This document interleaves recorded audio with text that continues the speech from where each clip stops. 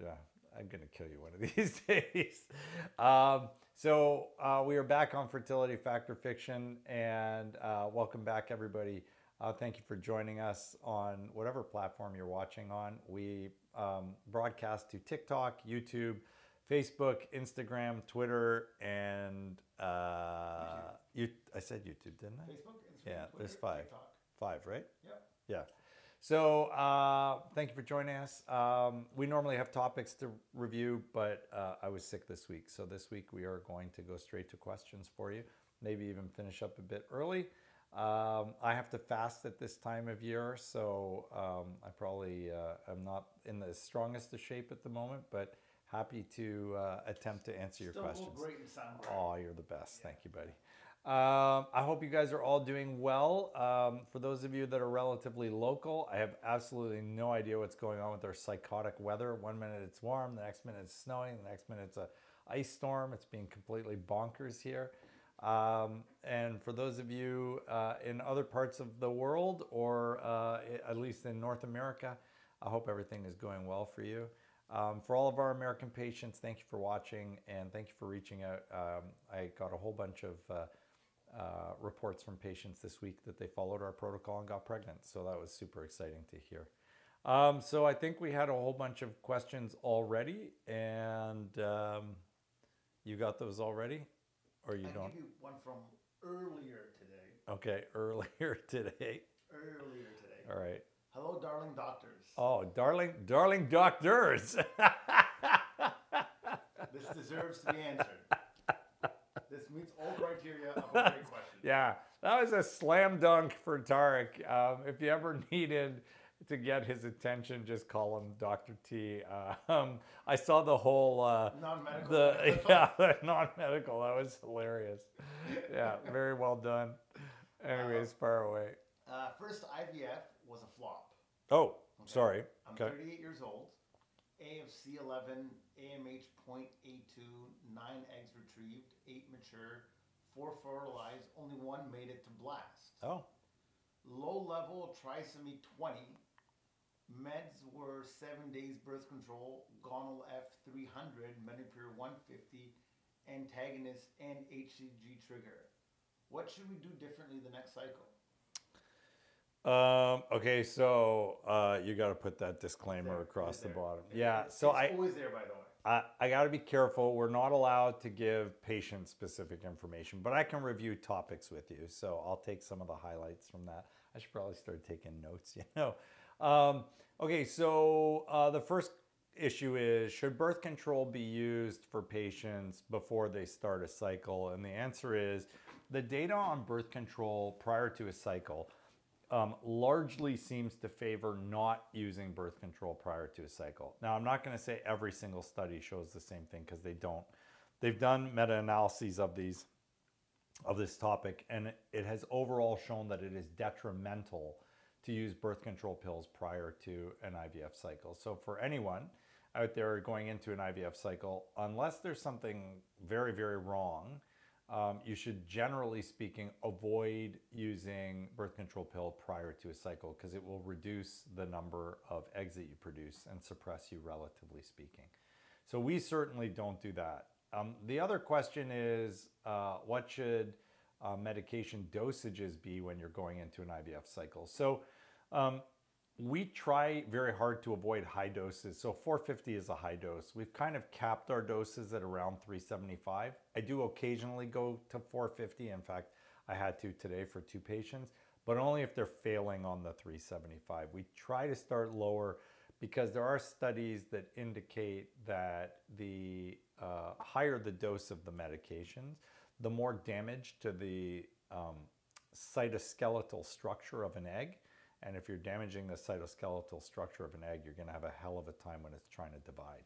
So we don't want to do any damage. So we generally keep our hormone levels, or our FSH, LH levels pretty low when we are stimulating our patients. We try not to go high.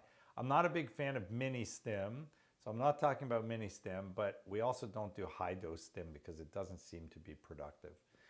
With regards to the ratio, there is a British study that has shown that the optimal ratio of urinary Menopur to recombinant, gonal F, is 50-50. It's actually 55-45, but no one can achieve that. So we all just do 50-50. So that's the best ratio to achieve the highest number of genetically normal embryos. So we've done 50-50 probably for the last, I don't know, 10 years now since I read that study. Maybe a little bit less than that. So that's kind of the things that we look at when we're going into any IVF cycle. Again, I can't kind of address yours specifically, but hopefully I answered the question that you're asking. So yeah, I mean, birth control pill is something we avoid. We try to use lower doses. Letrozole has been shown to improve outcomes in patients that are doing IVF who are older or have diminished ovarian reserve. I guess the big question I'd have to ask you is to let us know why you only had 50% of the eggs fertilized. That doesn't make a ton of sense. That happens extraordinarily rarely to us, and so I'd be wondering why that happened. And I want to know, is it a sperm issue, an egg issue? What are your other, lifestyle factors? And certainly, if you do want one-on-one information, just email us at info@drvictory.com and we will reach out. And once you're a patient, I can give you any personal information you want, but you actually have to be a patient for me to answer one-to-one questions or give medical advice. Although nothing here is medical advice. I'm just talking data. Yeah, there you go. Reviewing studies. So, a question of great importance. Okay. That you will have no problem answering. Okay. What are you going to eat to break your fast? Oh, well, my dear friend Tarek here brought us Lebanese food from a place called Kebabji, which is like great Lebanese food in Windsor.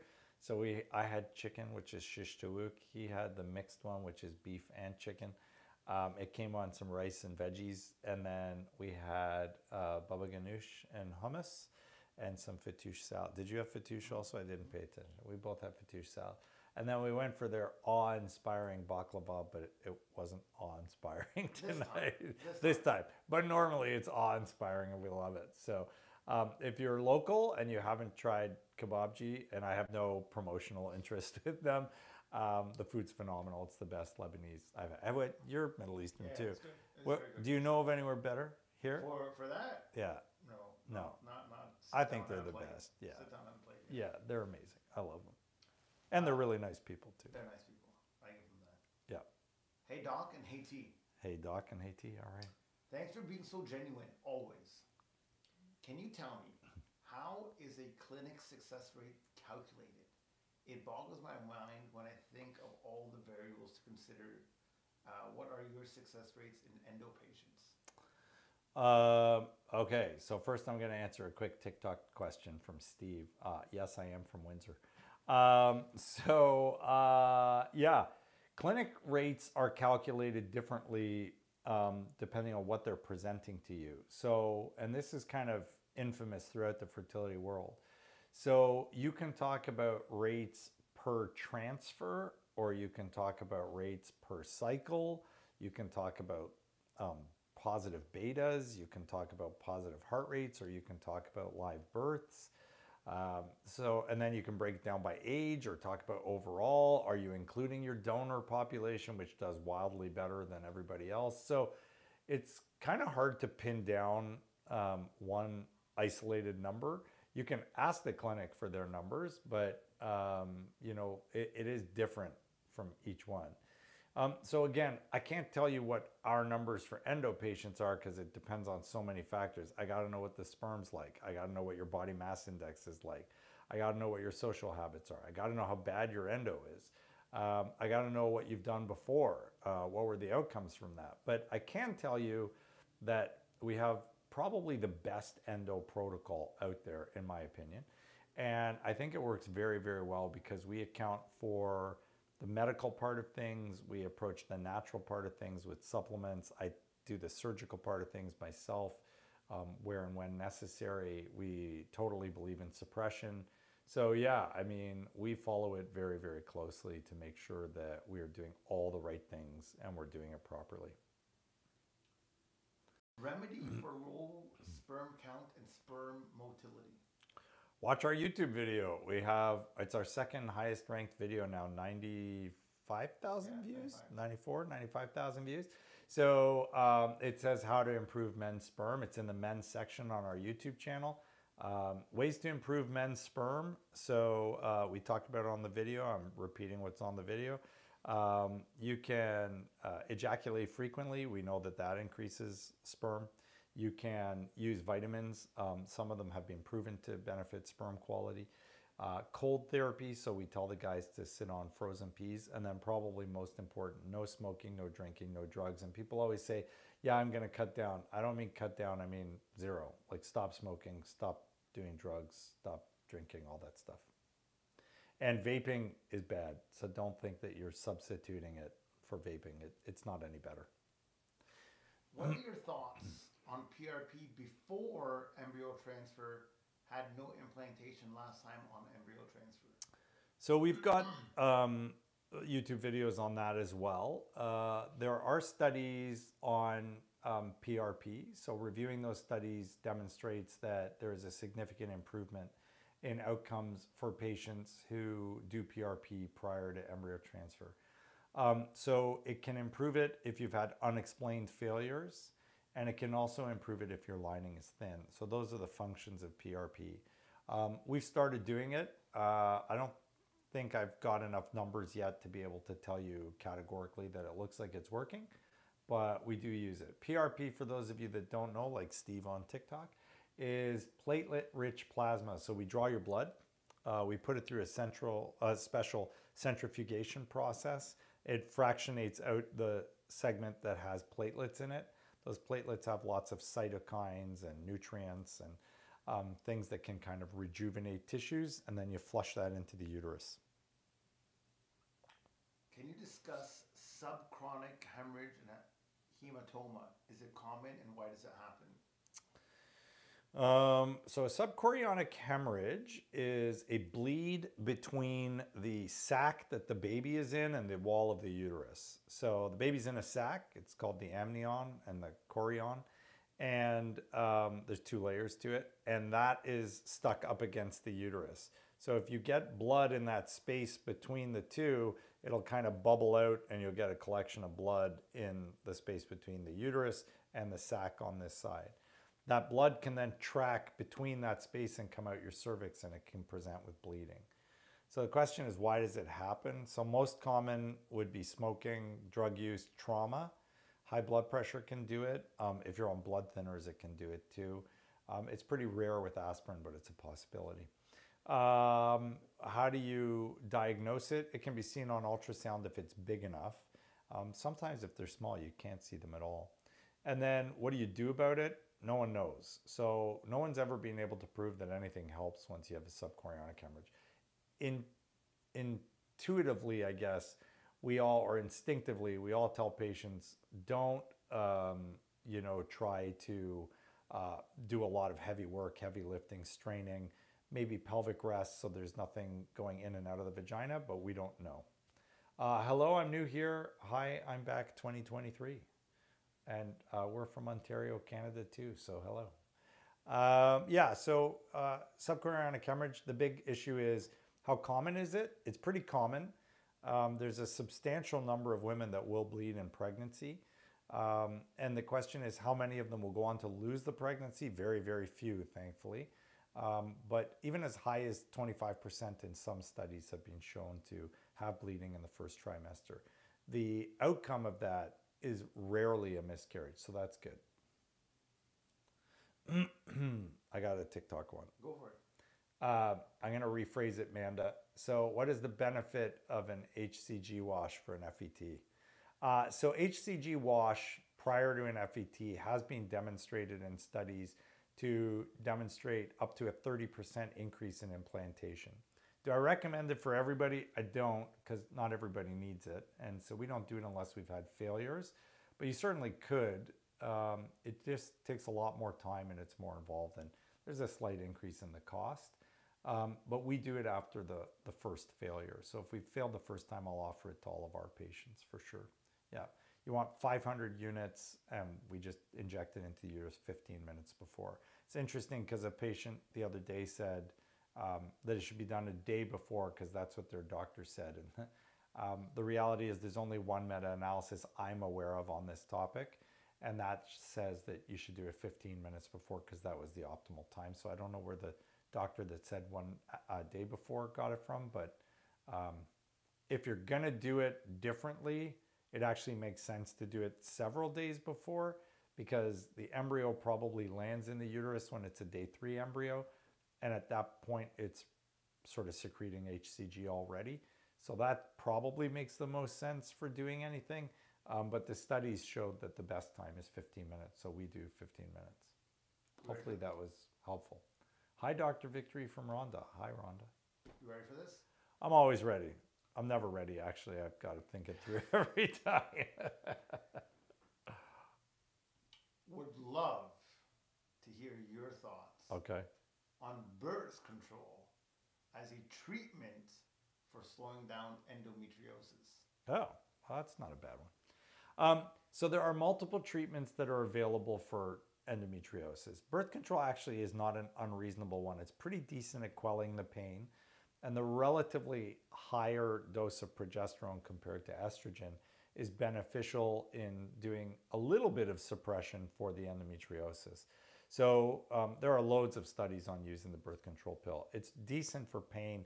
It's probably not going to stop growth and development of the endo, but it might slow it down enough to make it worthwhile to use. With regards to other options, there are things like Vizan, which is available in Canada, but apparently it's not available in the States. I don't understand that. So Vizan is a special type of progesterone. It's one of the main birth control ingredients in Europe, but here they isolated it just to be progesterone.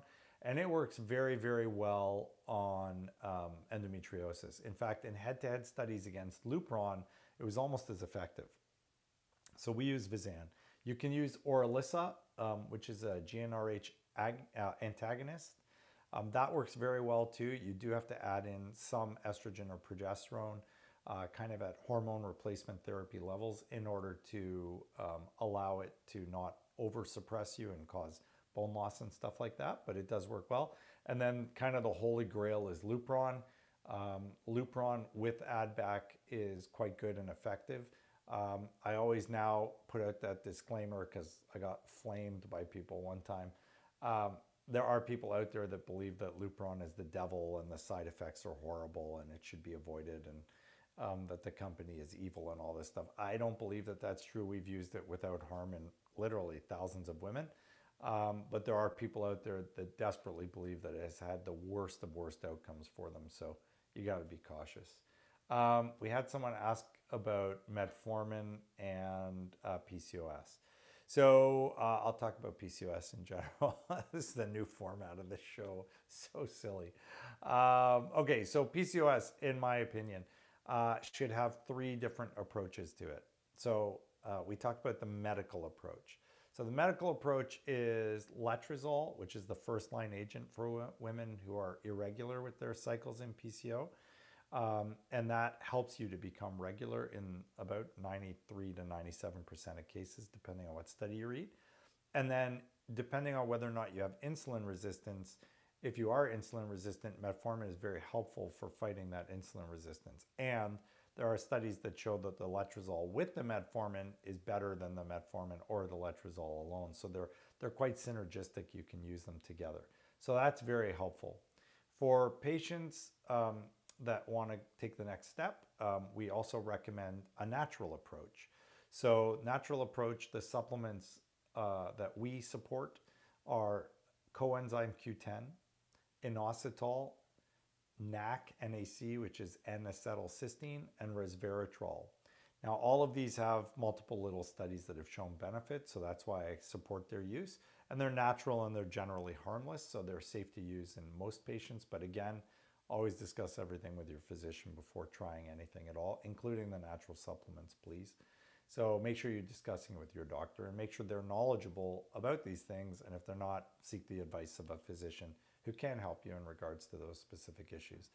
The third part which is probably the most important part, but they're all important. So I tell all of my patients to do all three, is maintaining a healthy, balanced diet and exercise. So healthy, balanced diet for someone with PCO, probably somewhere around 1,500 calories per day. 1,300 if you've got weight as an issue, 1,500 if weight's not a huge issue. And that needs to be broken up across 6 meals per day. So breakfast, snack, lunch, snack, dinner, snack.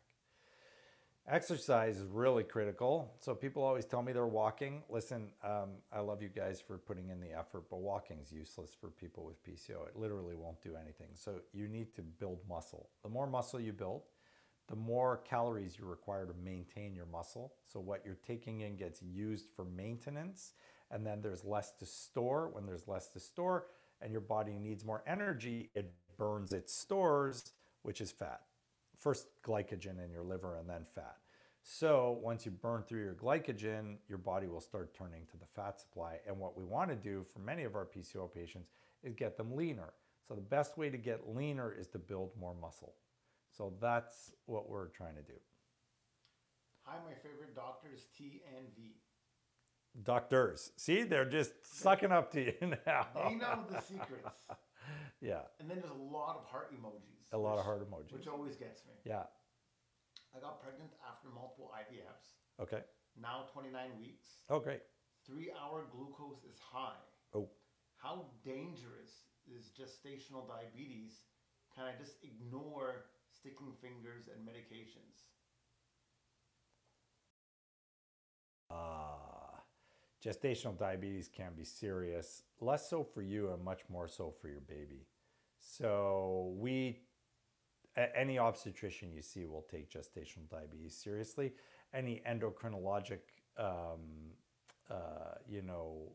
service or recommendation or guideline that you see will tell you that you should definitely seek assistance and advice and help. So we take that stuff very seriously. I would never tell any of my patients to ignore their gestational diabetes. That would, in my mind, be negligent, medically speaking. Yeah. I'm not sure about what this question's asking, but I'll leave that up to you. I will do my best. This is when you become doctor and I become the apprentice here. This is the moment. Okay. How E. coli in semen fluid culture impacts IVF outcomes or fertility in general? Yeah, that's a great question. So we don't know. It's interesting. Fertility can actually detect bacteria in the sperm, let alone in your seminal fluid. I mean, if it's in your seminal fluid, that's probably not great because some of that's getting into the uterus, and depositing E. coli in the uterus is almost certainly bad for the microbiome in the uterus.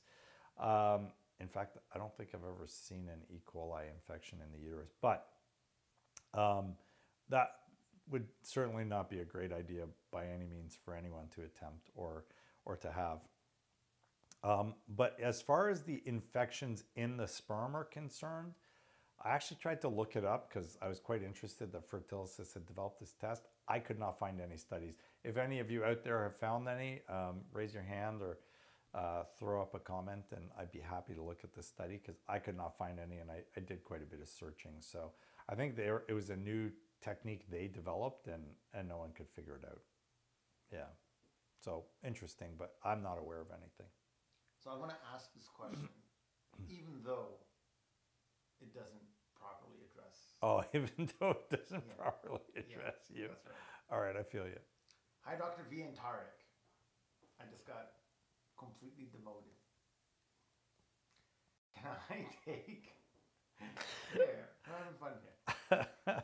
Can I take ALA in all my pregnancy? Lots of studies say it prevents and treats subchronic hematoma and increases cervix length. ALA? Yeah.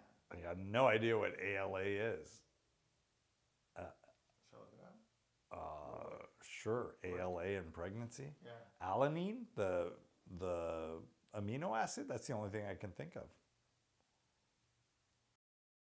I can probably... Oh, I can't look it up here, can I? That's why. Is this like... I don't know if it's charged, but I can check. ALA pregnancy. A-lipoic acid acid. Oh, alpha lipoic acid. Alpha lipoic acid. Yeah, there's not a lot of evidence for the value of alpha lipoic acid. So I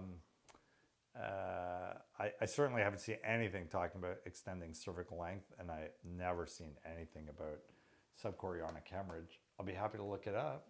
I'll go to the first thing I typed in was from the NCBIL. Yeah. That's yeah. What does it say? Has been proven to be effective in maintaining the length of the cervix and keeping it closed following one episode of premature labor. Alpha lipoic acid? Yeah, they underlined it. Google knew.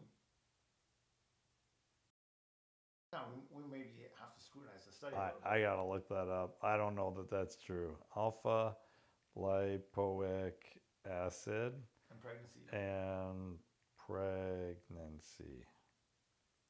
I'll probably bring up 5,000.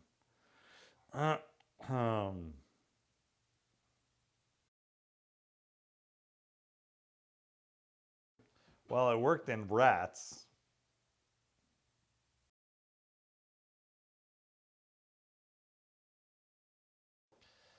Oh, this might be the topic for next week. Is it a fact or a fiction? It could be a fact or a fiction. I don't know. This could be cool. Let's check this out, guys. I'll bring this up next week. This will be next week's topic. Thank you, whoever that was. We got to start sending out t-shirts to people that ask good questions, eh? Yeah. Benefits of alpha lipoic acid in high-risk pregnancies. That's what I was reading. Oh, was it? Yeah. Ah, really? Yeah. I'm going to check this out. I was not aware of that kind of evidence for pregnancy. I've looked it up for fertility use. I'll check it out and I'll let you know. That's next week's show. Maybe we could do a whole video on alpha lipoic acid. Is this the next great thing? This is the next great thing. Yeah. Potentially. Can't just give it away. Here's one. Lycopene and alpha lipoic acid improve semen antioxidant enzymes activity and cashmere goat sperm function after cryopreservation. Cashmere goat sperm? I can't make this stuff up. Who studies this? This is hilarious. We're going to have to check this out. The goat sperm or the cashmere? No, I'm not doing goat sperm, man. It's a whole other show. It's a whole other show. Yeah, this is cool. We're going to do a whole show on, we'll do a video on alpha lipoic acid. We'll do next show on alpha lipoic acid. Thank you. I don't know who you are because I can't see your name, but that's awesome and I appreciate it. Yeah. Dr. V&T, can I stick my arm or leg instead of finger ticks for controlling gestational diabetes? Could gestational diabetes happen because of IVF? Patients that get IVF are at higher risk of gestational diabetes. You need to talk to your doctor about where you can stick yourself for your needle. Oh, that's what they're asking. Yeah. Was it because of a hater? Hi there for everybody on TikTok who keeps saying hi there. Everybody wants to say hi to you, for sure. Was it, so this question's, was it because of a hater or a lawyer that you are not allowed to continue being yourself? Question mark. It's neither. See that. Yeah, I know, guys. I'm sorry. It's neither. I received information indicating that we should not be directly giving advice to patients online unless they're patients. So you have to be my patient, and then I can answer anything you want. But I mean, we got 3,000 people on here watching, so we can't just dole out personal health information. So happy to review topics, but I can't give like personal level stuff. But we're making it work by changing your questions into topics. So hopefully you're all still getting the same. Still a great show. Still as far as I see, questions are being asked, questions are being answered. Yeah. That's what everyone's happy. Yeah. Is there real data behind Orilissa and letrozole for endosuppression, or is this data in progress? Orilissa has data for endo. There's no question about that. If you're asking in relation to, is there a data on Orilissa use for endo patients leading up to an FET? There probably is. I haven't specifically looked for it because I don't use Orilissa for that purpose. But there is definitely data on Orilissa for endo. Those were the part of their original studies. So yeah, for sure that's there. Hi again to everybody from TikTok. As soon as they jump on TikTok, they say hello. Hi, everybody. In terms of letrozole, letrozole by itself for endo is probably useless. But letrozole in conjunction with Lupron, in one study that I really liked a lot, demonstrated a huge increase in success. So we use Lupron with letrozole together. So in theory, if Lupron and letrozole work together, then there's no reason to believe that Orilissa and letrozole wouldn't also work together, although they do use different mechanisms, but the end result is the same, a lowering of your overall level of estrogen. So you could probably try that. Again, talk to your physician, but I don't see why if one works, the other one wouldn't. Hi, Dr. VNT. Have you ever seen the value in priming with progesterone in the luteal phase prior to an IVF stim cycle? Is priming necessary? What? Have you ever seen value Yeah. in priming with progesterone in the luteal phase prior to an IVF stim cycle? No, I haven't. They've tried estrogen priming. I haven't done progesterone priming, but we don't do that. I haven't seen any value. I don't understand this question. You can't have a child with someone who is not compatible. All you get is a UTI. I have no idea what that means. Somebody has to explain that to me. I have absolutely no idea what that means. Let me know what that means. I believe they're stating a fact. I think they're probably just stating a fact. That's a very interesting point. They're educating us. Yeah, I think they're trying to say that don't have sex with someone that isn't actually socially or relationship compatible with you, because otherwise you're just having sex and the only outcome of that is a UTI. Maybe they got a UTI. Yeah. After IUI during a 2-week wait, are there any symptoms someone could look for? Actually, that's an interesting question.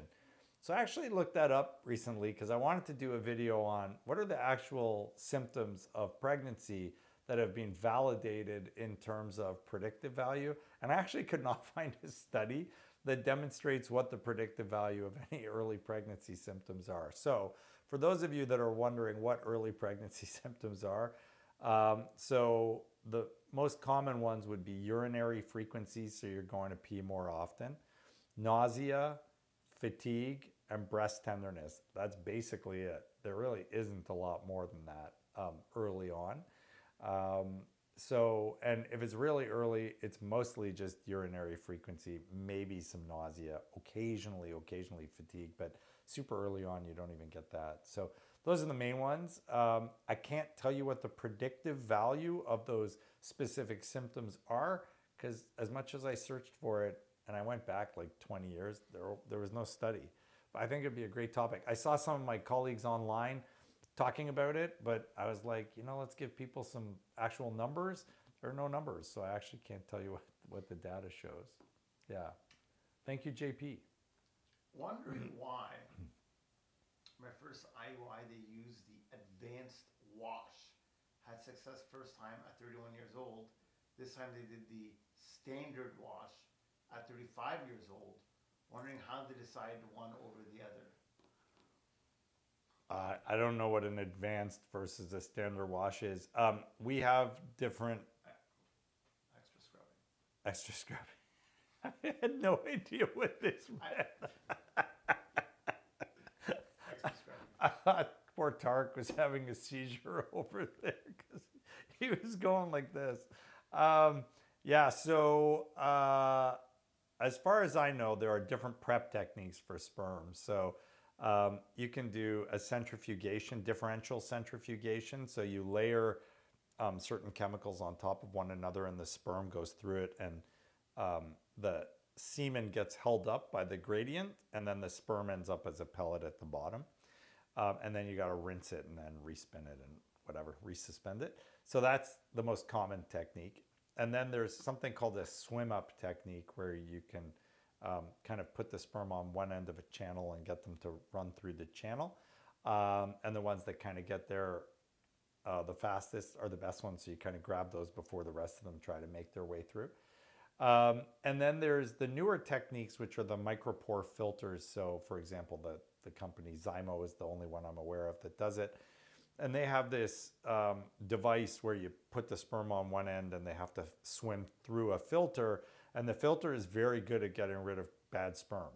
The problem is it's almost too good and you get very little sperm on the other end. But it is a good product. Now, the studies do not show a benefit to using it yet.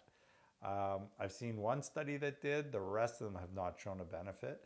So I need to kind of relook at that data again. But overall, those are the three techniques. Do any of them make a difference? I don't think anybody's shown that any of them are better than any other ones. So I think overall you can probably use whichever one you want. Dr. Victory, if a person stops the depot shot, what's the risk of getting a cycle at the age of 46? No way to answer that without knowing somebody's hormones. So we would need to know more about you and your hormones. If you are not in menopause, in theory, you should get your cycle. The depot shot can stay in somebody's system for anywhere from up to 12 to 18 months maximum. So it's possible it could be delayed. In age 38, how long does it take to get pregnant? Wildly loaded question. Yeah, it's not something anyone could answer because it's not age 38. It's what's your BMI? How often are you having sex? Are there any fertility problems? Have you been pregnant before? How many times have you been pregnant before? Have you had miscarriages? Do you have fibroids? Do you have polyps? Is there endo? What's your partner's sperm like? Do either of you smoke, drink? I can't answer a question like that. At age 38, there's no way to tell you how many times or how long it would take you to get pregnant. It's impossible. There's a billion factors that go into that. Hey, Dr. V, an awesome tea. Awesome tea. There you go. Yeah, I can take that. You're back. Yeah, I'm back. Does your clinic use IMSI for IVF for male factor? No, we use ICSI. We don't use IMSI. It's never been shown to be beneficial. We ICSI everyone, but we don't IMSI anybody. It's useless. Is the volume really low for everyone else, assuming you're not using headphones? Oh, I hope not. Seems like everybody can hear us. Can you guys throw up some hearts or thumbs or whatever if you can hear us okay? It might be my very growly voice. It might be. I raised up the volume after seeing that. I don't know. But it's louder than usual at this point. Okay. All right. Let us know if there's a problem. Oh, we got lots of hearts. Thank you, Rhonda. Does elevating fasting glucose affect sperm quality?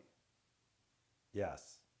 So guys that have high sugar, diabetes, high cholesterol even, have adverse impact on their sperm, for sure. Yeah.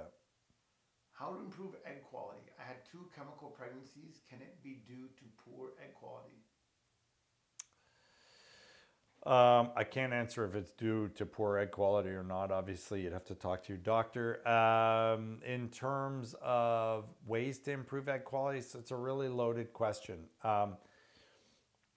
There's that great book called It All Starts with the Egg. So the problem with all of that stuff is it does all start with the egg, but it's really the genetics of the egg which are most important.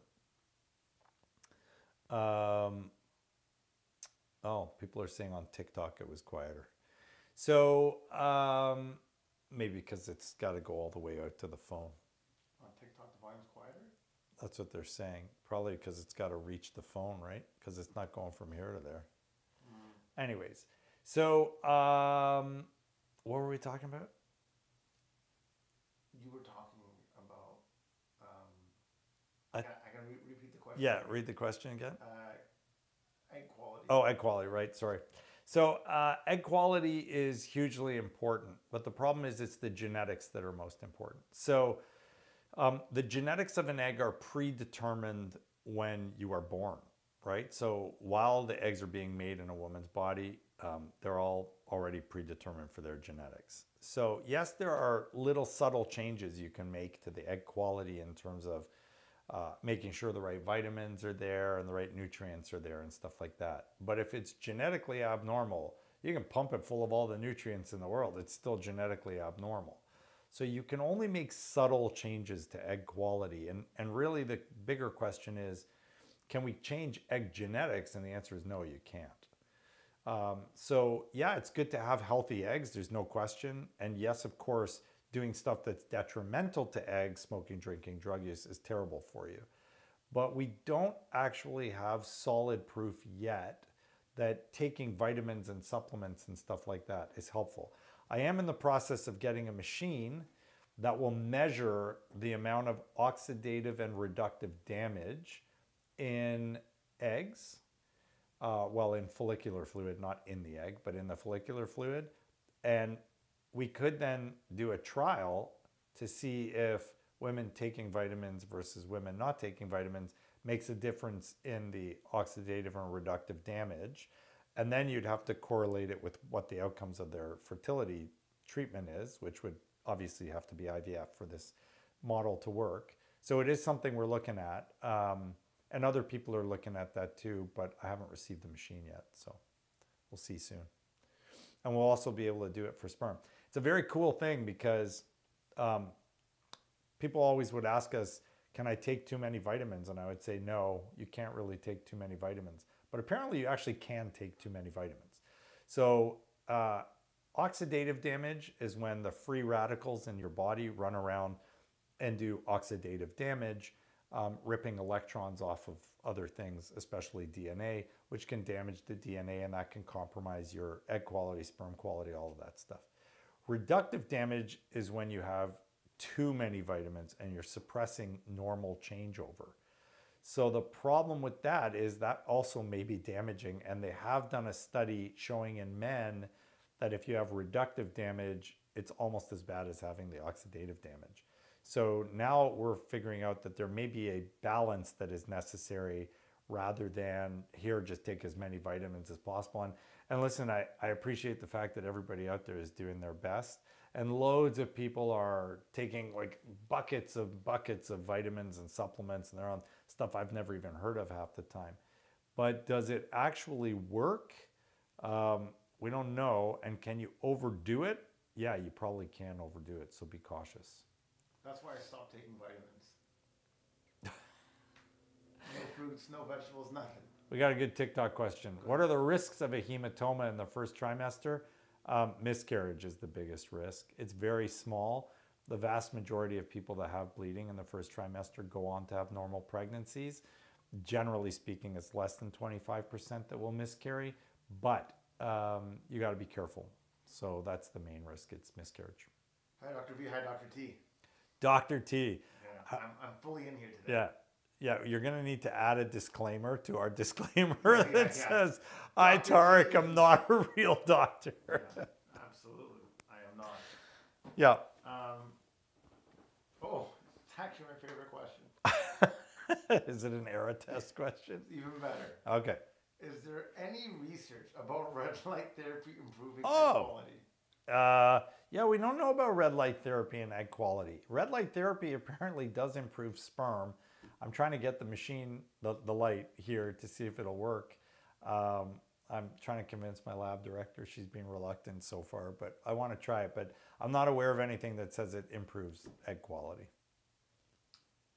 Dr. V, can you discuss if a false LH surge could occur, or does testosterone suppress progesterone? Whoa.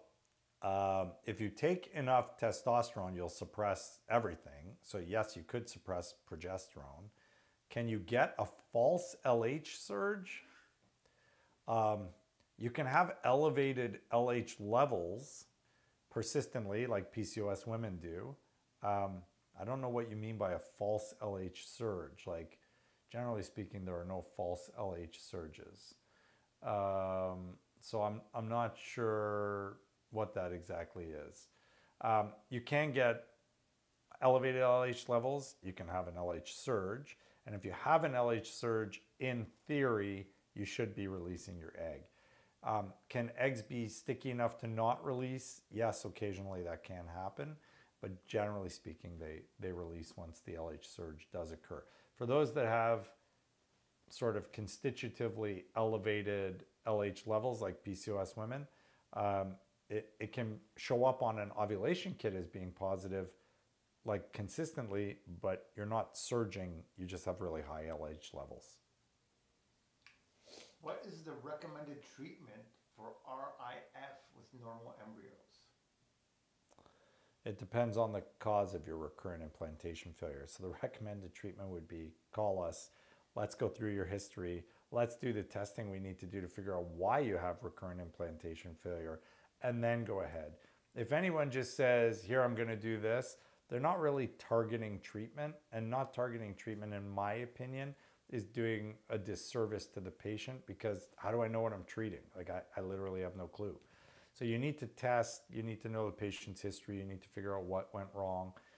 You may need to know details about what went into making the embryos. Was there sperm DNA fragmentation? Was one or both of them smokers or drug users or whatever? So, were vitamin levels adequate? Like there's all sorts of details we look at. So there's no super easy answer to that, but there are things we would look at for you, for sure. Here's a question you might not be able to answer truthfully. It's very controversial. Okay. All right. Big controversy. Okay. Are you team Selena or team Haley? There's a social media, there's a drama on the internet. About Selena Gomez that's right. and Haley Bieber? Yeah, big drama. I'm team I don't give a damn. I am way too busy taking care of people and dealing with the trials and tribulations of having 46 employees now to worry about Haley. It's Bieber, right? Haley Bieber or Selena Gomez. That's right. Yeah. Don't know anything about them. I like the odd Selena Gomez song. That's probably about as much as I can say. Yeah. Oh, wait. Hello, Dr. VNT. What cycle day does SIMS usually start for IVF? It varies, but most centers will start on day 2 or day 3. And there's another one. Hi, Dr. VNT. I had uterine suspension surgery. Does this increase my chance for frozen embryo transfer? So I rarely do that, but I did do one recently. In fact, I spoke to my patient about that today. It depends on why they did it. I had to do it because I literally couldn't get into her uterus, so that was imperative. But it depends on why they did it for you and how they did it and so on. So I can't really answer that, but in certain circumstances, it can certainly make it easier for your embryo transfer. Hi, Dr. V. I appreciate you so much. Thank you. No mention of me whatsoever in that intro. Yeah, sorry. Yeah. Tarek is on fire over here. Smoke coming out of his ears. It's ugly. I need to get a fire extinguisher and blast some dust out of it or something. Yeah. If you can explain further, if we have KIRHLAC partner mismatch, Yeah. is surrogacy an option for this? Thank you. Yes. Yeah, because it's not a problem with your embryo. It's a problem with your embryo in your partner. So KIR can be a problem. Now, apparently, according to my friends at Fertility, taking Neupogen can help. But when we calculated the dose in Canada, it was $9,000 for 3 months of treatment. So I'm very reluctant to tell anybody to do that. That seems to be bonkers. So I like protecting my patients' resources and funds. That would be a little mental to give them that much medication. So yes, a surrogate is a viable option in those circumstances, and there's no reason why you couldn't do that as long as you can afford a surrogate, which is quite costly. In a natural FET, Uh-huh. what are normal estrogen levels between ovulation and FET? Is it a problem if estrogen is on lower end, less than 1,000 picograms per mil? Picograms. Yeah, no, we don't really need to worry about your estrogen levels when you're doing an FT. We reviewed one study on the show a long time ago where they said there was a minimum threshold, but it was 100. So it was really low. You don't need to worry too much about that. So no, as long as you've got reasonable stuff, you're fine. good night to silence lovers. They said good night. No one's ever said goodbye before. That's kind of cool. Yeah, that's not bad. We'll take There you that. go. What if you don't have PCOS but still have elevated blood sugar for some reason? Well, there's lots of things that can cause elevated blood sugar: obesity, diabetes without PCOS, high cortisol levels can cause that. Taking a lot of sugar can cause that. Yeah, there's all sorts of things. So you don't necessarily just have to have PCOS to have high blood sugar. There's many things that can lead to it. Is metformin plus mito-Q good for older women? Would it work like perferdone? Hi, Kelly. Like what? Perferdone. I don't know what that. Pirferdone. Perfluridone? I've never heard of that. Yeah, I'm not aware of any evidence that supports the use of metformin in older women. Mito-Q is probably helpful, but I've never seen anything that says older women should use metformin. I just completed my first egg retrieval and was disappointed to find out my fertilization rate was only 40%. Oh. I was expecting 70%. Sperm was normal and I used Zymo. Why was fertilization so low? I can't answer. It could be anytime fertilization is low, it can be from the lab, it could be from the sperm, it could be from the eggs. So it all depends. I mean, I've been at other centers where they ended up leaving the eggs for 7 hours before they did the ICSI just because they were too busy. I mean, that's a disaster. It's never going to be good.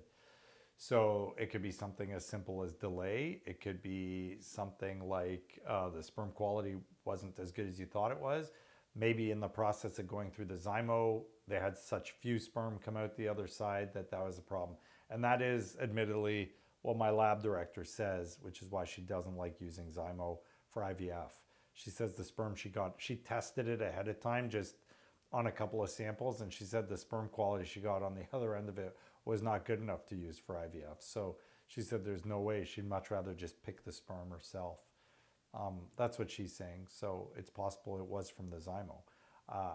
There's all sorts of different possibilities. You'd have to talk to the lab that helped you and figure out what it was. They can tell you the sperm didn't look great, the eggs didn't look great, whatever the problem was. Thanks for answering all these questions. I learned so much from your live questions. Does endo and adeno affect egg quality? Endo does, adeno does not. Adeno is endo in the wall of your uterus. It has nothing to do with your eggs.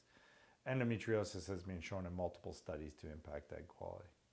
Silence Lovers, who said goodbye, is now saying, oh, is that hello? I can't remember. Is metformin good to use if your sugar is low? Well, metformin technically is not supposed to alter your sugar levels. It's supposed to alter your cellular sensitivity to your body's insulin. So it shouldn't make you go low with your sugars. It shouldn't affect that. But talk to an endocrinologist for sure. And never take anything without talking to your doctor. Do you have any advice for someone approaching birth for the first time and having a lot of anxiety about it?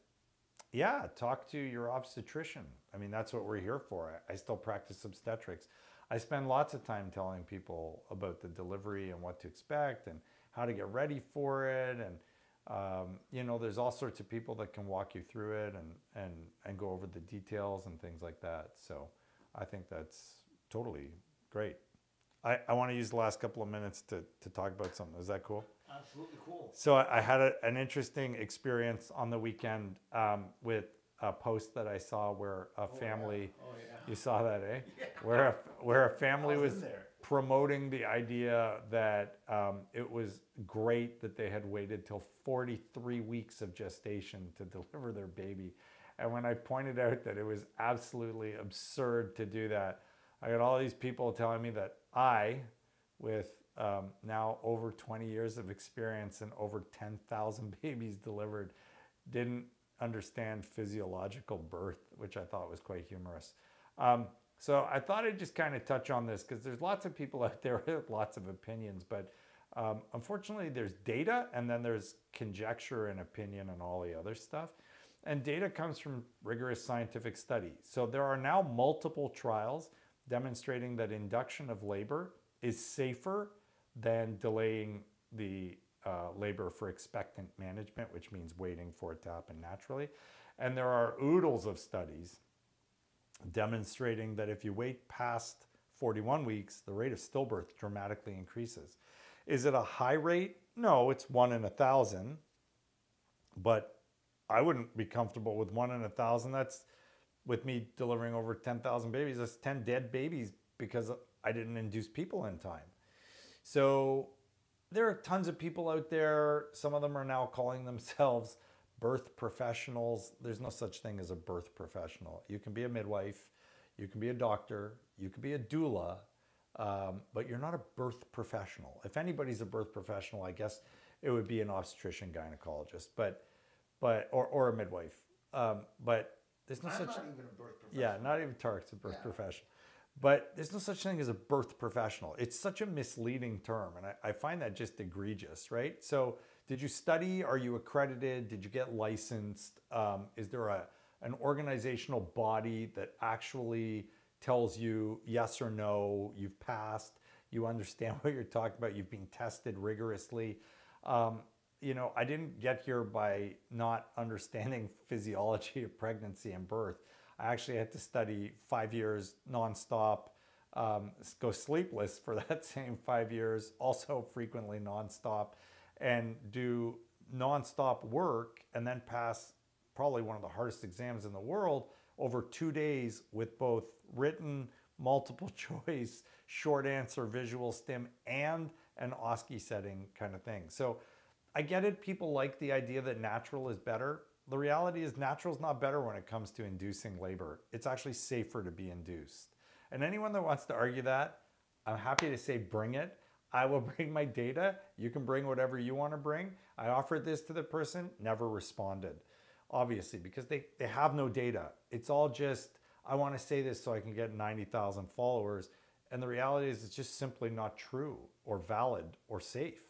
So don't believe everything you see or hear or read on the internet. Even for me, when people ask me stuff, I go and I look it up. And I'm not ashamed to say I clearly don't know everything. No one can. And if I don't know it, I'll go look it up and I'll study it and I'll research it on PubMed, where there are scientific articles, not in some book written by, you know, a doula or a midwife or even another OB, because you're not going to find the answer in a book. You're going to find the answer in the scientific literature where it's been rigorously tested, trialed, analyzed. And even then, as we've shown in studies before on the show, you actually need to know how to analyze a study.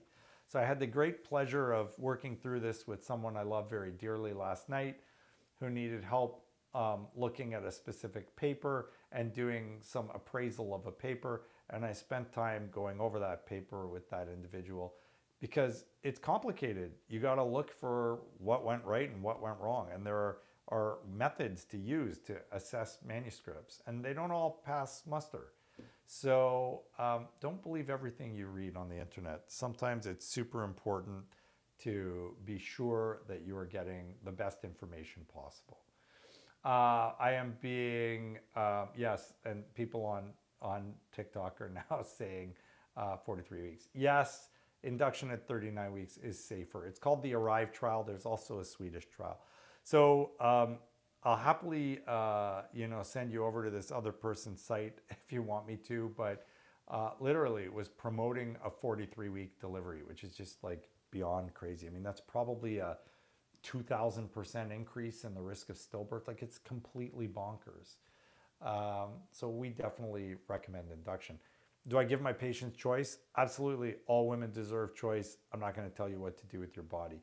But am I going to advise you on what to do? I sure am, and I'm going to do it based on current scientific knowledge that is up to date and expert in level and grounded in actual manuscripts, not, conjecture because people think that natural is better. Have a good night, guys. I'll leave you with that. Lots of arrived trial. Yeah. I'll leave that with you to leave it nice and controversial. Thank you to the amazing T, who is always off camera. My dear friend. I love this guy. You guys have a good night and stay well. And we will see you again next week on Fertility Fact or Fiction, where hopefully I will finally pin down the hard to get Dr. Fred Zaneku. Have a good night, guys. Take care.